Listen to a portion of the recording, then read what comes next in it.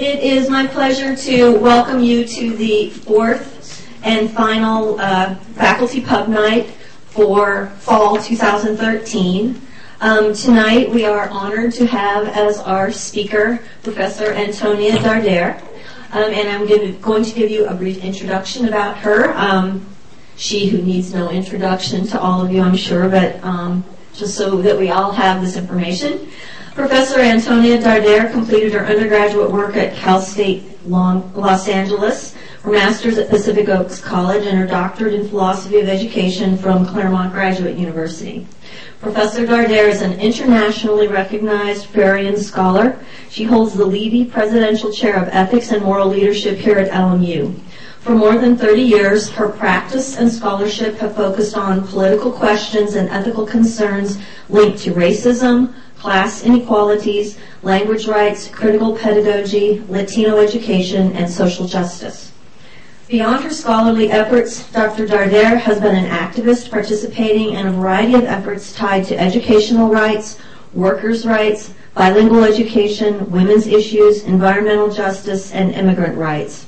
In 2005, she established a radio collective with students and community members who produced Liberacion, a public affairs radio program on WEFT radio in Champaign, Illinois.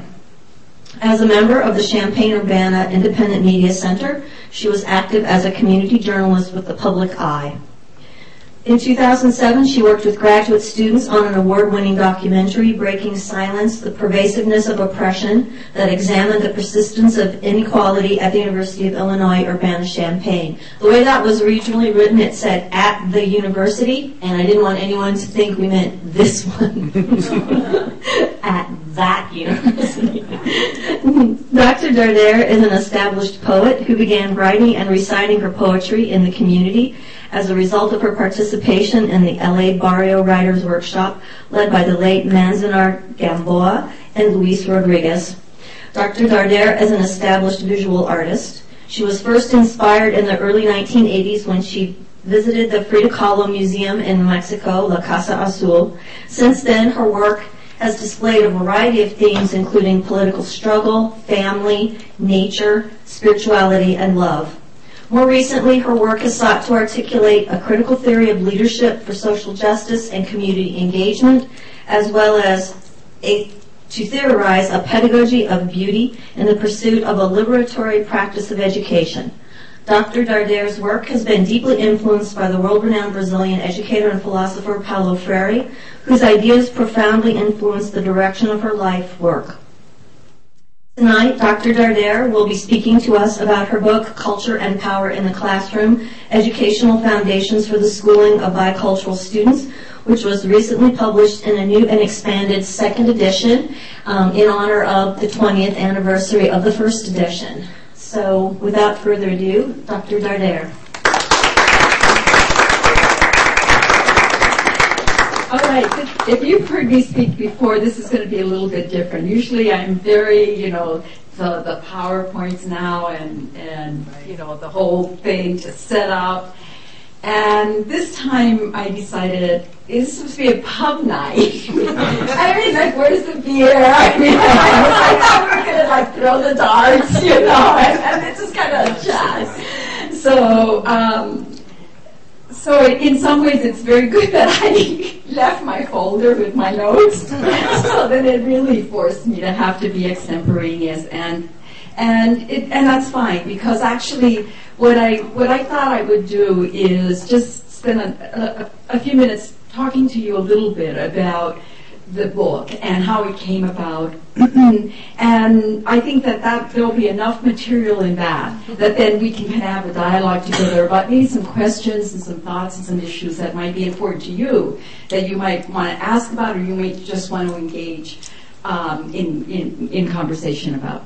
So the first thing, the book is, this particular edition is the 20th anniversary edition. I can't even believe that it was in 1991 is when the book came out.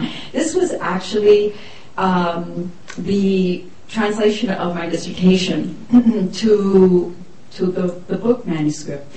And the book itself, my work, my doctoral work, I think I need to start there because when I got into graduate school, I think a lot of the issues that were kind of rolling around for me is, what was I doing there?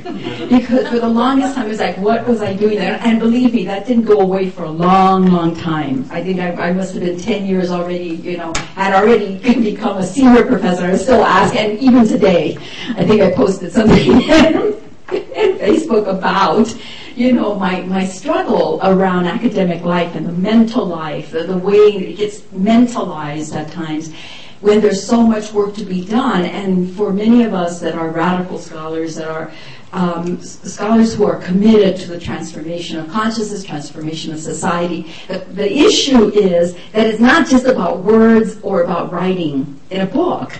It's about how do we take our ideas and how do we engage with others, and how do we engage in a kind of labor that allows some kind of transformative processes to take place.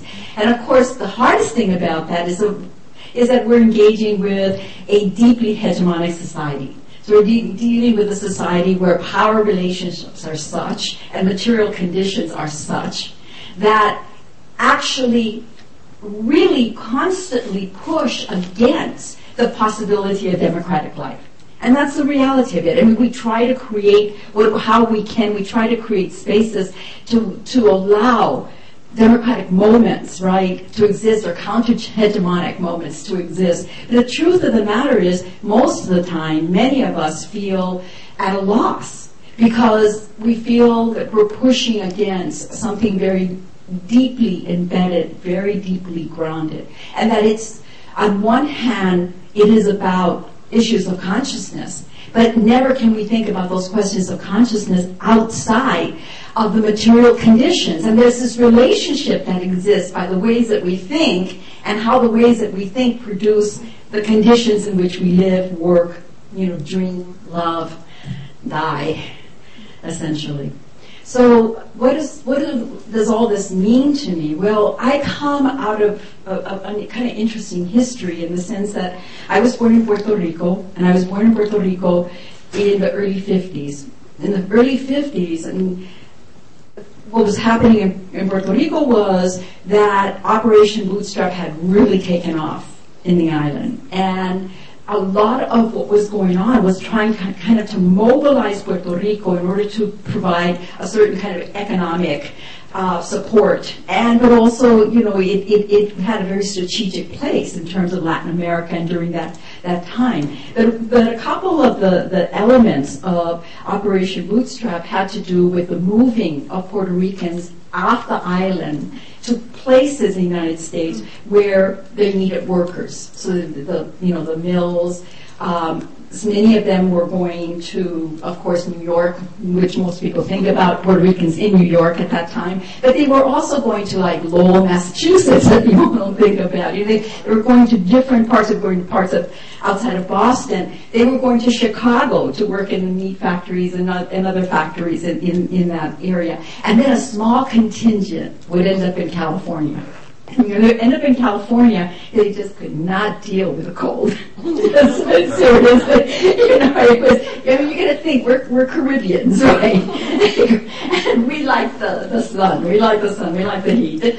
And so suddenly there we were, transported to coal. And actually, my mother ended up in Chicago. But part of what went on during that time was then there were access that were created to get Puerto Ricans to move. So there's kind of a mobility. So they were you could get inexpensive tickets off the island if you were going to a place that needed labor. The other part of the policy was the sterilization of Puerto Rican women, because it was decided that part of the problem of the island is that it was overpopulated. And so that if we started sterilizing the women were sterilized, that was going to help, in terms of taking care of that problem. And the issue is that it persists in interesting kinds of ways. It talks about how public policy can actually become embedded into the very culture of the people. So now in Puerto Rico, it is very, very common for women to talk about la operación.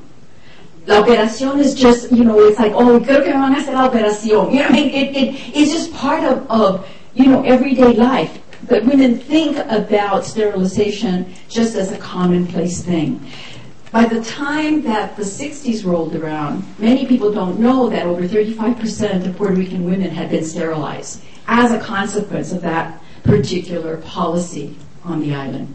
So the reason that I bring that up and how it's connected to this is that for me, it's been an important piece to understand that each one of us, and in working with my students, this is something that I really try very hard to impress on them, each of us are receptacles of history, in a sense. Each of us, we carry our histories in our bodies. We carry our histories in who we are.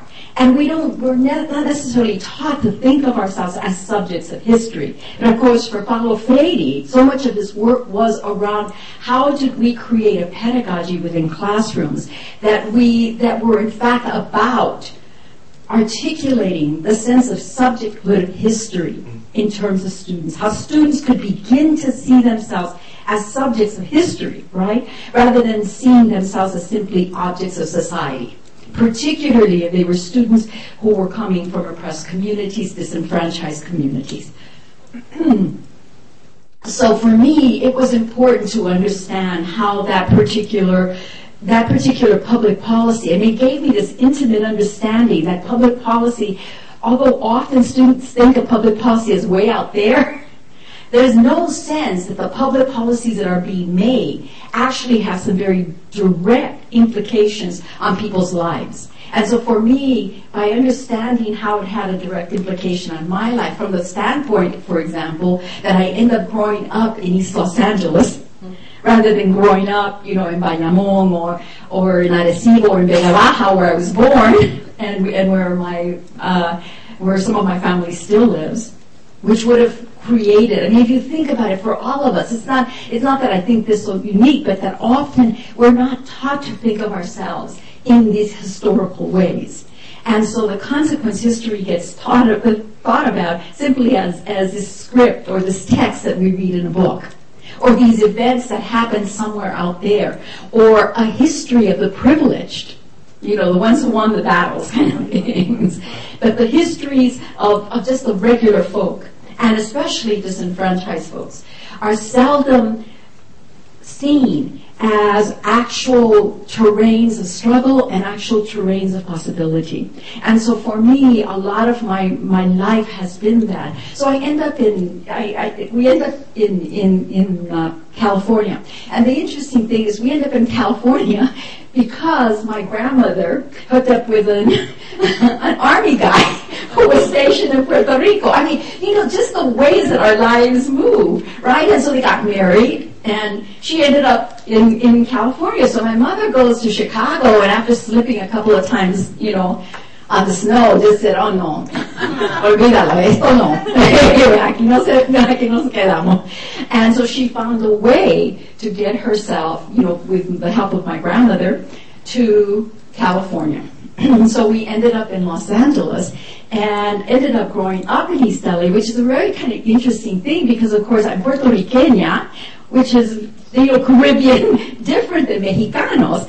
And so there's this kind of tension that happens, between Puerto Ricanos and Mexicanos because we have a different history, but people lump us all together because we're all Latinos kind of thing, and, there's kind of that kind of element. But we speak Spanish. So the interesting thing is that it's an interesting way in which language then, even though our Spanish can be a little bit different in terms of some of the words are different, and even some of the cadences and how people speak. It's just like, in the U.S., if you go to the South, people talk a certain way, right? They drawl. Or you go to the North, or in Harvard. I remember when I had to go to speak at Harvard, and I hadn't been to Boston, and the woman say to me, okay, you take the T to Harvard Square, Harvard Square, and I'm like, how do you spell that? I was embarrassed, but it was because I wasn't used to hearing that way of saying Harvard. Well, it's the same thing in Spanish. So, so the consequence, people would know that by the way that I inflected and the way I spoke, that I was not Chicana, or Mexicana, that I was Puerto Rican. But, human beings are very interesting because, we adapt and we struggle and we kind of work. So with time, I learned to speak like Mexicanos. My friends were Chicano Mexicanos, and we begin to share and move the language back and forth. More that way, of course, because it was a large community, and I was in that community. My growing up has a lot to do with this book, and it has a lot to do in the sense that I grew up enormously poor. So I grew up very, very poor. My mother was either, on welfare or working on Los Angeles Street on Santee in the garment district. If any of you know the garment district, that was our life. Our life would go back back and forth depending on how she was feeling and what was happening to her. Because my mother was a smart woman, but incredibly feeling the oppression of poverty. A very smart woman living in very, very impoverished conditions, struggling and trying to figure out how to make her way through the world with these two kids. And we were, kind of come out of a life where we were constantly living in rooms and, and then my mother and my grandmother was crazy. My grandmother got us out here, but then they couldn't stand each other because they were all, just the craziness of families and the craziness, I think, about the way that inequality and the way that racism works on people's lives. And we think, there's an idea in the West, especially in terms of psychology, that if you are a strong person, that if you are a healthy person, you ought to be able to be in any condition. And you should be just fine. That part of what makes you healthy is that you are not affected by the conditions around you. I cannot tell you how crazy that view of the world is for somebody who comes out of my life. And I want to say, okay, you very, I'm sure you have to be somewhat affluent to come up with that. So let me put you in my conditions, and let me see just how well you are going to do. Let's see how healthy you're going to end up. Because it's a very interesting thing how class works, how racism and class formation and class struggle is always at work in our lives in ways that are not engaged and in very real, intimate ways. Many of us may be theorists, and we may be talking about, social class or speaking about, issues of racism, and we often speak of them at times in ways that are disembodied, even those of us that have lived them. And so for me, so much of the work was about how could I speak about these issues in embodied ways, in ways that created a kind of theory, but was a theory that was informed by the practice of living and surviving inequality, living and surviving poverty. I went to very, very poor schools, but my teachers, I had teachers, interestingly enough, who were important to me. I remember Mrs. Lewis, an African-American woman who was my first grade teacher. And Mrs. Lewis took me under her, kind of like, for whatever reason, she liked me and I liked her. And I felt loved by her. Not only I felt loved by her. And, that was very, very important for a very poor child living in conditions that were very, very unstable and very, very difficult because of the structural realities of what was the 50s for very poor people in East Los Angeles. And so her impact on my young, tender mind and being was to the point that it remains with me. And then later on, I go on, and I feel after I leave her classroom, it's like I'm always looking for Mrs. Lewis in a sense. And that's not what I'm getting. It's interesting. But I'll make all of this, just bear with me. Go on this little journey with me. Don't worry. It comes together. And I continue. And then again, I'm in 4th grade. And there I have Mr. Vidito. And Mr. Vidito is from Trinidad. And Mr. Vidito is somebody he's Caribbean, and he's somebody that I can relate to, that I feel safe with, that I feel heard by. And what these experiences do is they stay with me in such a way that it continues, even after all these years, to give me a sense of part of the needs that young children have in order to be heard, to feel recognized, to feel a sense of tenderness about who they are, and that all children need that. And that unfortunately, that when we go into very impoverished schools, often the conditions are such, and this may be in many schools, but in particularly in impoverished schools, where there is such level of stress in terms of the teaching conditions themselves, that often it is difficult to see teachers be able to transmit that kind of love, that kind of intimacy, that kind of what Paulo Freire would call love, that sense of love in terms of the work. And he would say that, what allows a teacher to continue, keep trying, even if that student doesn't get it, even if that student is just not responding, you just keep on, and if you keep on 1,000 times, you just keep on. Because what allows you to keeping on is that love. That sense of love for humanity, and that sense of you understand your vocation as a teacher is not just about teaching subject matter, but it is about, in fact, engaging with a human being. And that through that process of engagement, children are learning as much in those relationships as they are learning in terms of the subject matter itself. And that is one of the elements that seems so gone in many ways, so just, in our very evidence-based driven education, in our testing, the mania of testing kids and thinking that's how we understand whether kids are in fact achieving or not. We see a very interesting way in which positivism comes into play in education in ways that truly makes objects out of students.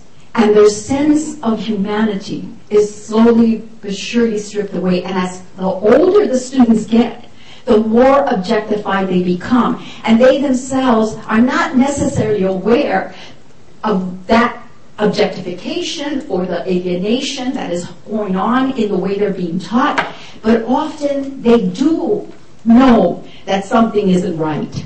I mean, it's an interesting thing when you talk to young people and the way that they tell you their story about education.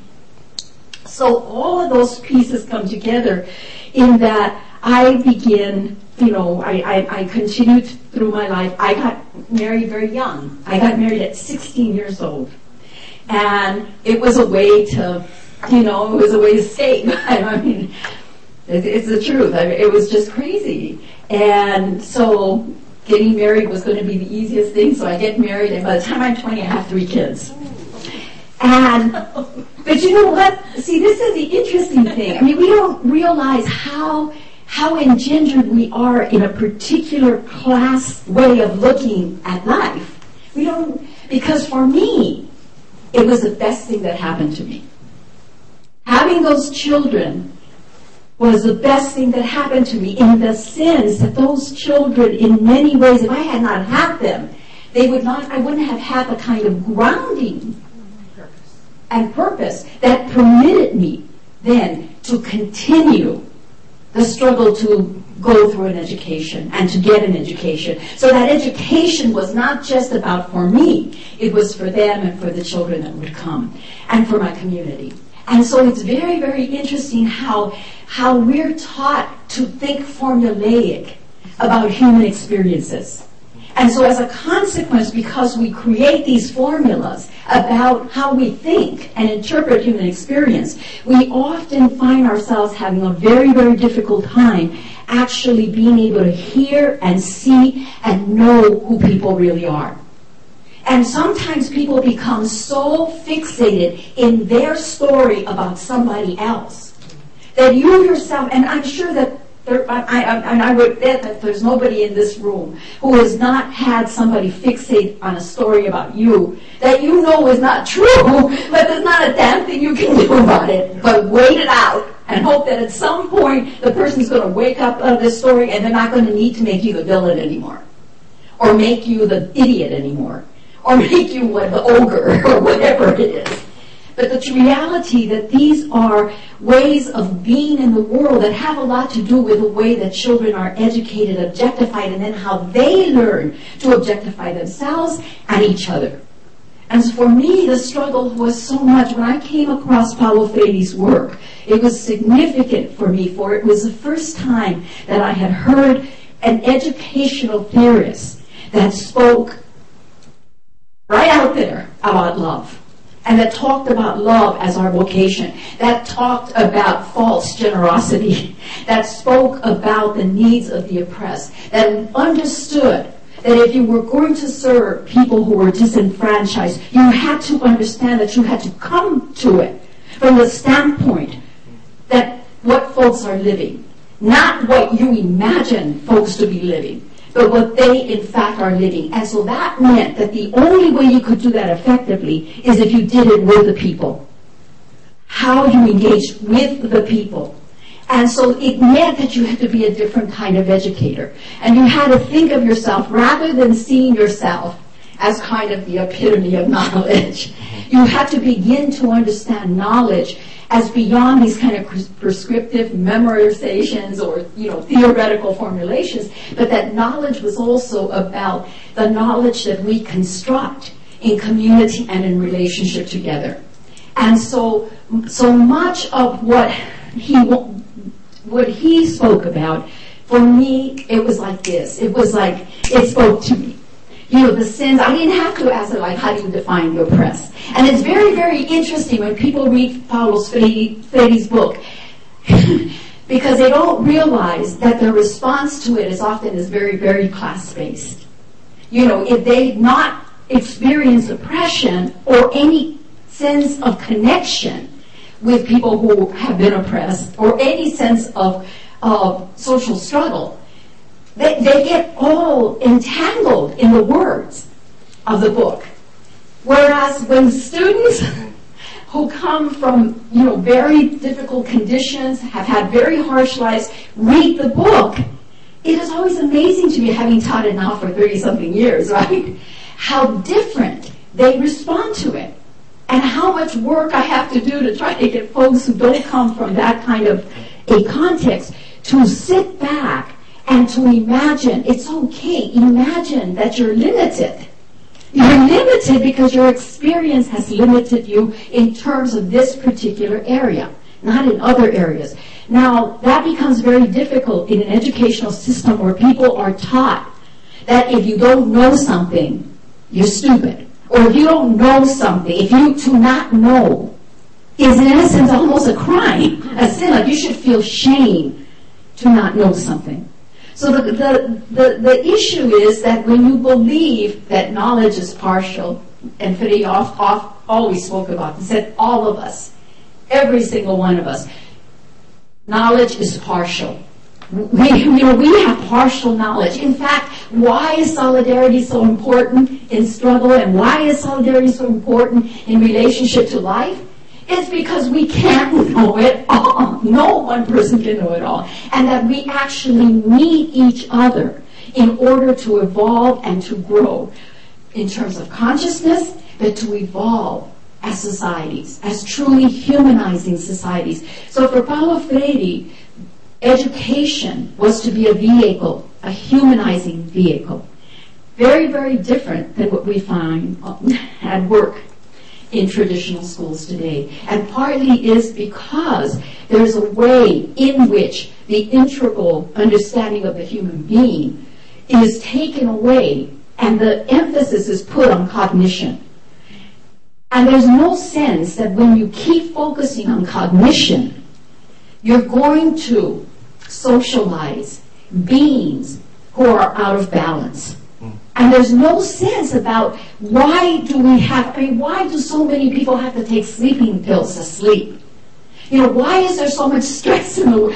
there's no sense about our own responsibility within the context of education, to one extent or another, fueling the problematic nature that we confront each day out in the world, beginning with our own. I want to say beginning with our own. One of the major pieces in terms of this work is how do educators become more self-vigilant about their behaviors, their response, their stereotypical behaviors, stereotypical responses, especially to those who are disenfranchised. What are the ways in which youth of color are criminalized? What are the ways in which students are perceived as deficient because their area of knowing, their knowledge base, even neurologically, their neurological base for learning is in another place than the mainstream.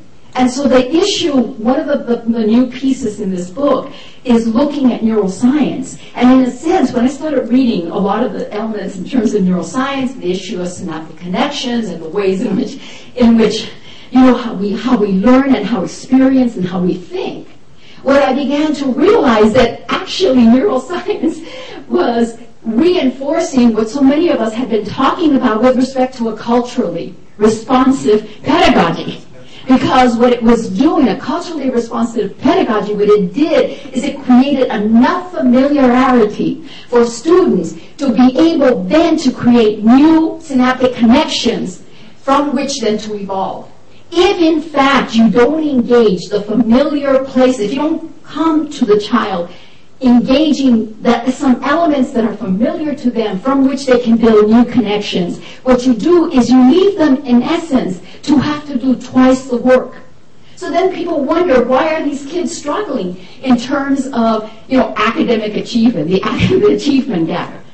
It's the education gap. It's a gap in our willingness to suspend with the, we have this disbelief that maybe there isn't, there could possibly be many ways of making sense of the world, epistemologically, ontologically, cosmologically.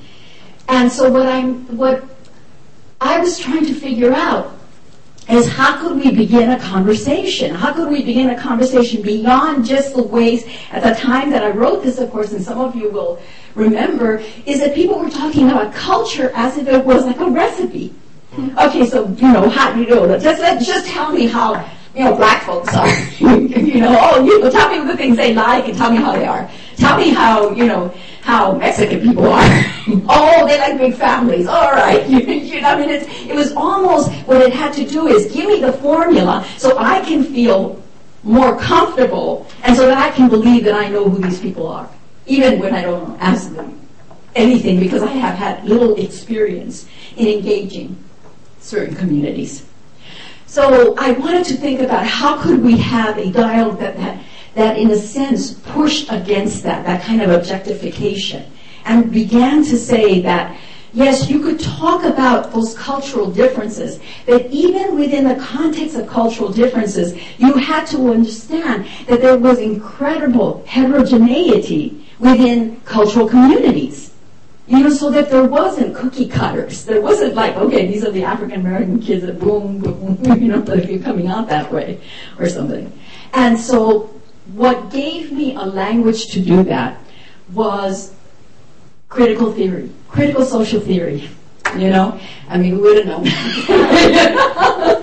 Because I would read all these other books in terms of, how people talked about education, but all of them seemed so staid and in many ways just so fixed, so reified in the way that they talked about students and the way they talked about education. When I turned to critical social theory and then I began to understand critical pedagogy as kind of coming out of that tradition, what it gave me a much more contextual understanding of who we are as human beings, who we are both, whether we come from communities that are affluent or whether we come from communities that are not. How do the economic realities, the political realities, the cultural realities, how does hegemony work within a society, ostensibly democratic society? How does it work to perpetuate? I mean, how can it be that we have the level of economic inequality that we have in this country if we don't have some sense of consensus to allow it to happen that way? And where do we learn to enact that consensus? It's part of how we're taught. The kind of commonsensical ideas that we're educated with, which then cause us to believe, in particular, that, for example, if you're poor because there's something wrong with you, there's a deficit in you, you're not smart enough, and that the people that are rich because they worked for it, and because, they're smart, of course. And so the interesting thing, that the way that works out is that often, I've had a lot of students who have done this research in different times, over the last 2 decades. They'll talk to young people who are in, at low-income schools, who are struggling in terms of academically, and they'll say, well, what's going on? Why are you having trouble? What's happening here, in terms of your academic? And the amazing thing is that 75 to 80% of the kids, the first thing they will tell you is that, I don't study enough. I'm just not that smart. I just don't really like that stuff. I mean, it's very, very interesting, And it takes a while to talk to them. You have to talk to them for a while before you can get past that first layer of encrusted thoughts about who they are, and you start getting into the more painful parts of frustration. Because in many ways, it's almost easier to think that there's something wrong with you after a while. Everybody else thinks, so how much are you to fight? And yet, the other piece that goes with this is that often those kids that you think are such badass kids, and nobody can stand, you can't stand them in your classroom and stuff, often those are the smartest kids, because they're going to use whatever they got to resist what feels to them as a very dehumanizing reality. And so I should tell you, working first as a pediatric nurse, one of the reasons why it was easy for me to kind of look at some of the work in neuroscience. Working as a therapist, where I also worked with parents. So engaging parents, and I remember when I was doing parent education in schools, I was asked to do the PET program. Some of you probably did, I don't know any of you, the Parent Effectiveness Training Program.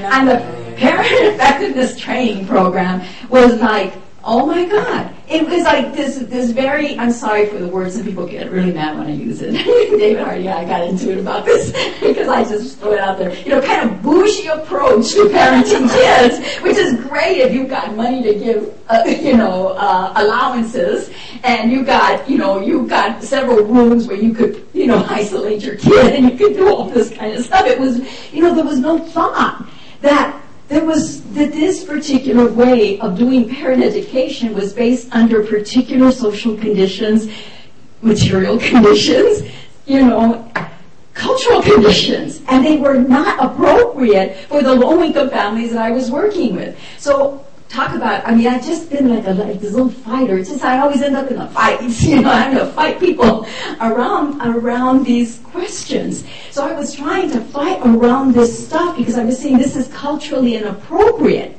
And the parents themselves, and how did I find out? I found out because I started doing it, right? Of course I would translate it. It doesn't matter me translating it, it's not right, And they would look at me and they'd say, ¿de veras? Yo no sé cómo vamos a hacer eso. They'd look at me like, oh, come on, really? Or they'd be like, really like trying to figure out what the hell I was talking, what the heck I was talking about.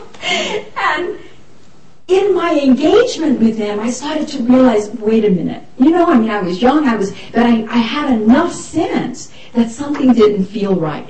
And instead of ignoring that, I instead went into it. And that has been part of my pedagogy. My pedagogy, for example, when I work with graduate students around their work, what is it that they're studying? What I want them to go into that feeling. Like, what is it that makes you passionate? What do you care about? Because what good does it do for me, if we're talking about, in this case, we're talking about an educational program that has to do with social justice. So you're coming in already with a sense of social justice objective. So how can, you can come in and talk about social justice, do a research study about social justice, and you're going to do it about something that you're going to abstract, or something that you don't really care about? I mean, to me, that kind of alienation, that kind of disconnection is exactly what we have to struggle against within education. And so, in many ways, what Paulo Freire's book, it's called Pedagogy of the Press, right? It was about a pedagogy of love that asked us to enter into our humanity, to lose our fear of being really present with students and with one another and with ourselves. And from that place, begin to construct knowledge together. Understand that what education was about was not the memorization of knowledge or memorization of facts, but that what education had to be about was a kind of true civic citizenship at a complete different level than what neoliberals are talking about. It wasn't just about making money or careerism. It was about how do we create a society where, in fact, we can live, thrive, and grow together. And so those values resonated with that little barrio kid who was just trying to figure out how to survive. They on a very, very deep level, they resonated with me, and they continue to resonate as I worked in communities, as I did community organizing, as I continued to move. And part of what I was looking at then as a therapist was that even the psychological theories, for those of you that do counseling, but the psychological theories were very Western-based, Eurocentric-based, and the consequence was that they took nothing into account about the epistemological formations of how people made sense, how they made sense of their lives, how they created meaning in terms of their lives. And that was significant to how people reconcile psychological tensions and struggles and angers. And there was even a difference in how human beings express their emotions. You could go into one cultural milieu and people could be angry and nobody got totally, pushed out of shape. People just yelled. Like, what's your community? But nobody felt like, oh my God, the world's going to fall down. But just you could go into another cultural milieu and boy, if you did that, it was like, everybody'd be like, thinking how they put you, send you off to the psych ward or something, or get you out. And those issues also translated into the classroom. So part of what the theory that came out of this work, partly through my work as a therapist working in communities, was this sense that there was a way in which subordinate people who lived in a predominantly subordinate cultural position had to engage with a dominant cultural position, and that was just part and parcel of survival. You just had to survive. So how did it work? It worked that many times you shut your mouth as a coping mechanism. You're not honest with teachers. You stay quiet or you're simply silenced because you feel like if you're honest about how you're responding to the subject matter, they're going to think you're weird or something because you have a different take. So I often when I do a lecture on biculturalism, I use an example when I was working in the Head Start. And the example was that there was, and some of you have heard this example, but they used to give the Peabody test and the baby Wechsler and all, these are psychological tests that some of them they still give. But one of them it was a card, and it would have 4 pictures on it. And there would be a whole series of these pictures. And they give them, some of you may remember if you were Head Start, I don't know. So they'd give you these pictures, and then the child was supposed to say how the pictures were the same. So a whole series of pictures. And And based on how the child scored, they determined the cognitive abilities of the child. Right? So my frustration was that I was supposed to translate. So by translation, okay, dime cómo son iguales, how are they the same? And there were some cards that the Latino kids always miss. I mean, it was like religion, like they always miss them. And the one that I remember the most was one where there were four. There was a doctor, there was a postman, there was a dentist, and there was, I think, a filling station man. Anyway, there were four. And so the child was supposed to say how they were, the same. And the Latino kids would always say, they help us. That would be they would say, they help us. That's how they're the same, they help us. Nos ayudan. And so, of course, you're not supposed to show the kid that that they made a mistake. You're just supposed to go on, right? But what was frustrating for me is that, can any of you even imagine, if you've not heard the story, what that real answer, what the true answer, what the correct answer is? I don't know. Careers? Jobs? That's close though. No. Remember, they're 5, they're 4 years old, huh? They're all guys. Oh, you know this one. They're all Is that men. the answer? That is! They're all men! The kid is supposed to be able to decipher that they're all men. Oh my God. Okay, now, if you want to understand what I mean in terms of epistemological differences or ontological, I'll show you really simple. The simple thing is that within the culture of the children, helping each other had primary. In other words, a relational way of making sense of the world was privileged. The kids in English, you don't even think about this because we don't think that our language is also imposing a cultural view.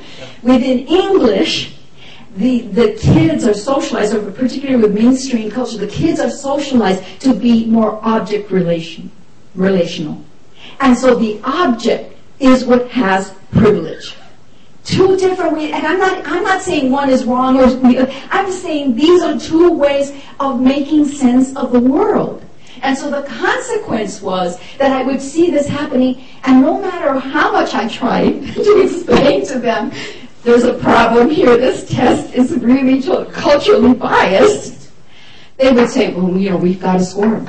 And the kids would get scored in terms of their cognitive abilities, not their cognitive level at that time. Their cognitive abilities, it would go on their cue, and it would continue to follow them, and it would become, in essence, the beginning, sometimes, of a record that doomed these kids. So trying to make sense of the way that culture and power are at work then, within education, within the ways in which we think about what is correct, what we think as commonsensical, speaking of it in the manner in which Antonio Gramsci's work introduced to us. So it made sense to me. I thought it gave me a language.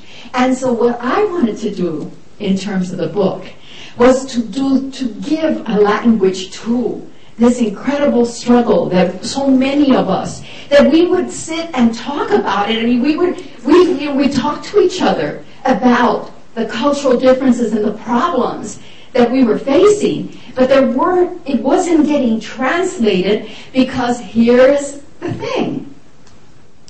The notion of biculturalism, every single author up to that time who even mentioned anything that might remotely be bicultural, in a sense, in the way that I'm talking about it, dominant subordinate relationship, were all of color. So you look at Du Bois's work, you look at Fanon, they use different terms, but that's what they're talking about. White mass, black mass, they're talking about that conflict that has to then get resolved in order to make some sense of the world and to find a place of empowerment. So in Freire's work, it was how do we then create the conditions within the classroom, despite these differences, that can allow the process of empowerment to take place. Now, the interesting thing is how much of Freire's work has been appropriated, and unfortunately appropriated badly, in the sense that they take the notion of dialogue, and then suddenly dialogue becomes this kind of formula, or this kind of, it gets stripped of dialogue in the revolutionary sense that was about the reconstruction and transformation of consciousness, or the ways of thinking about. Oh, I was going somewhere with it, but I just lost it. So this is the thing about being 61. You just like all of a sudden, like, what the heck was I going to say? I'll find it again. But what I'm trying to say here is that in a sense, trying to give a theoretical lens to very real conditions of oppression were what the impetus of the book were about. And actually, it's the impetus of my entire life, the impetus of my work as a scholar. And I tell you that I have paid dearly, I have suffered dearly for continuing to speak about these issues and struggle around these issues, and yet fundamentally, because they are in fact what I experience, what I see people experiencing, what I see people struggling with in different ways, and because there's this way of trying to allow a kind of fluidity in the understanding of these questions, and our ability then to think, what does it mean historically? How has this experience changed over the last 20 years? In what ways do we have to rethink, for example, social movement, social struggle?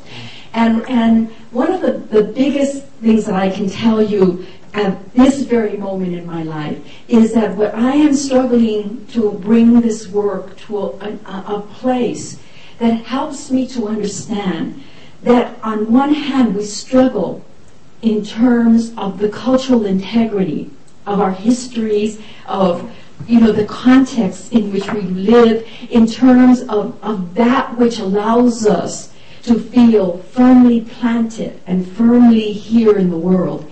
And at the same time, we've got to dialectically find that place where we are one. I mean, that's our challenge. And it's very, very difficult to do it in a positivist perspective, because it demands that you dichotomize.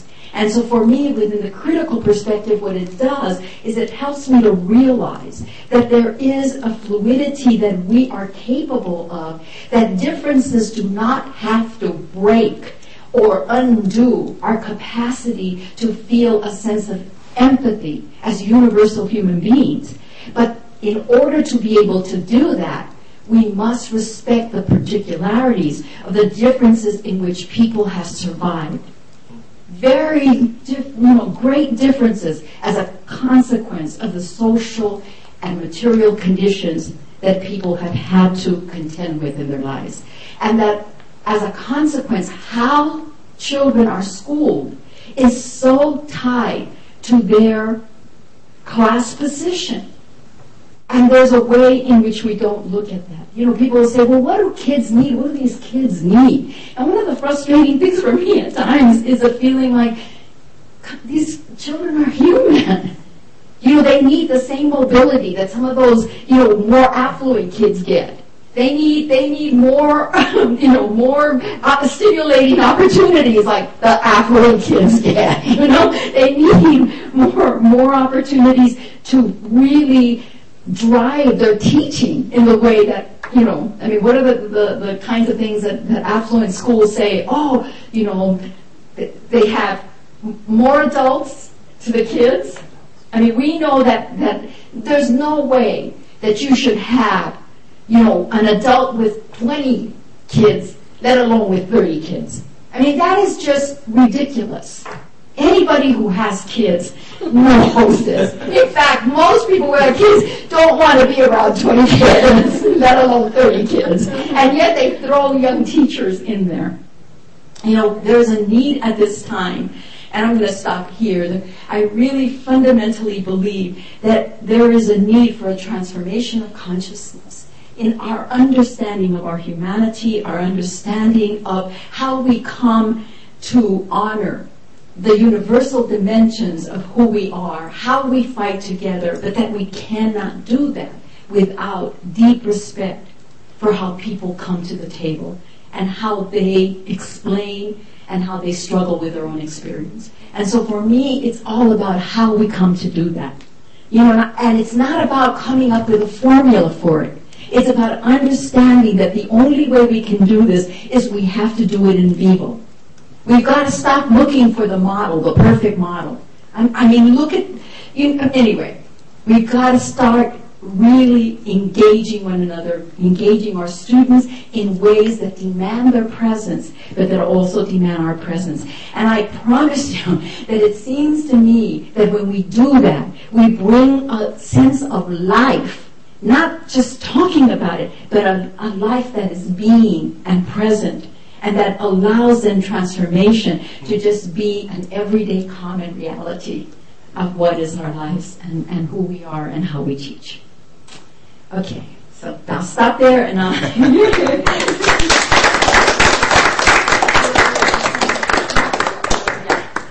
Want water? Yes. Okay. I don't even know how long I went, but I think it probably went longer than I wanted to. I'm sorry. I just kind of like wit.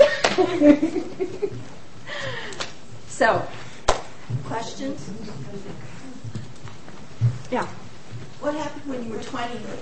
I'm sorry? What happened to you when you were 20 then with the 3 kids that made you... Oh, yeah. I ended up at community college. Thanks. I am a believer of community college. I went to community college, and I'll tell you there, I had the great fortune to meet A.P. Gonzalez, who is now a filmmaker who teaches at UCLA, but he was my English teacher. And I mean, tell you in terms of how we can change our students' lives, we don't even realize the power that we have as educators. But I remember I did this film class. The film is literature, and I did this paper, and he gives me back this paper, and it has like A++, and I had never been given that. It was just fun to me. So I went to talk to him, and it was like he affirmed me. He affirmed my intellectual capacity in a way that had never quite, as an adult, young adult, been affirmed. And he said to me, I don't know what you're going to do, but whatever you got to do, you got to stay in school. You got to find a way to bring yourself to the world. And now, now we're friends. I mean, we've been friends. That's one thing. I keep in touch with people. Some people can't stand it because I don't let them go. I think I know all of I've graduated probably almost 125 doctoral students, and I'm in touch with all of them. But, so that was really important. So then later I went to Pacific Oaks, and when I went to Pacific Oaks, I've just been, I just by grace, truly grace. There was a woman named Carol Phillips, and Carol ended up being the director of the National Child Black Institute in Washington. But Carol introduced me to the notion of culture and issues of power in her work, and helped me to begin to understand that it wasn't that there was something wrong with me. Sometimes I didn't understand how people made sense of things, I remember at that time, my big thing, and they don't laugh, it was, I couldn't understand, like, people needed space. Like, they needed space. I'm sorry. I get it now. I've become thoroughly bicultural. I did not get it because I didn't grow up with any of that stuff. We had little rooms. I'd be like, where the heck were you going to go? Space. And so we would talk about little things like that. And so she helped me to begin to think about that and to begin to reflect on my life, which, of course, for those of you that know Paulo Freire's work, so much of it is about learning to be reflective about our life, not just our work, but our life, who we are and how we are in the world. And so from there, I eventually became a therapist, did a lot of work in child abuse, domestic violence. That was a big area of my work. And then ended up at Claremont after doing a lot of community organizing and went to Claremont. They didn't know what the hell I was talking about at the time. There was nobody there that knew. I mean, it was terrible. I had a doctoral committee that I would call a sympathetic doctoral committee, except for Henry Giroux, who kicked my ass, who was supposed to be my friend. But I mean, they were sympathetic in the sense that I think that they had some faith and maybe that I had some, that there was something, I think. But they were never quite sure, except that I was able to talk about it pretty well. So but they were at least good enough to me that they supported me, and so that's been the trajectory of my life. I never started out to be a professor. I never would have even believed 30 years ago that I would be a professor. It was not a careerist thing.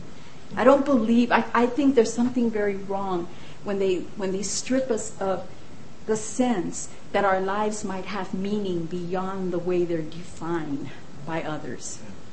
And I just know that, thank goodness, for whatever reason, I had good people in my life, and they, that support. And so when I support my students and I support colleagues and I support others, it comes more from that gratitude. That sense that I know there would have been no way in hell that poor Mario kid could have done what I've been able to do if there weren't a lot of people in my life who in some way or another, provided that. Do you think a lot of this came out of the 70s and 80s when there was a lot Yeah. of social programs? Yes. And how do you think a young woman today would respond Yeah, to this? I mean, that is one of my greatest concerns about what is happening these days. Because I think that it was a historical moment that allowed a number of us to get through in this way. Not a whole lot, but there were a number of us that got through. I think that what has happened as a consequence is that in a lot of ways, particularly graduate education in general, has become more controlling, more controlled. Professors, in a lot of ways, the whole notion of academic freedom. Well, it doesn't mean a whole lot if after a while the only way you can be legitimate is that you're teaching particular ways or particular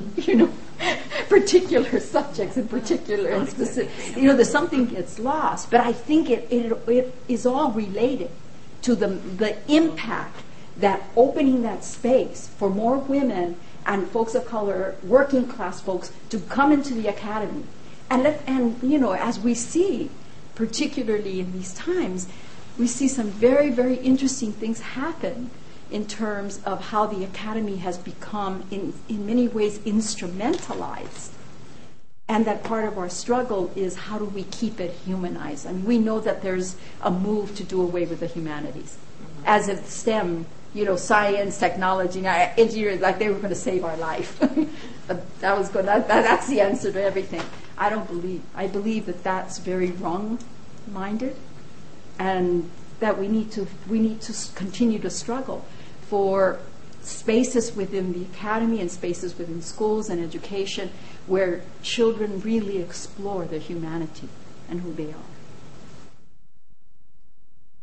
Did you have access, growing up in East LA, did you have access to libraries?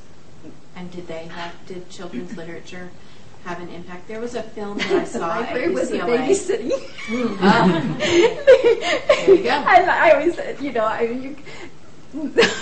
my mom would walk us to the library, and they would have like a little.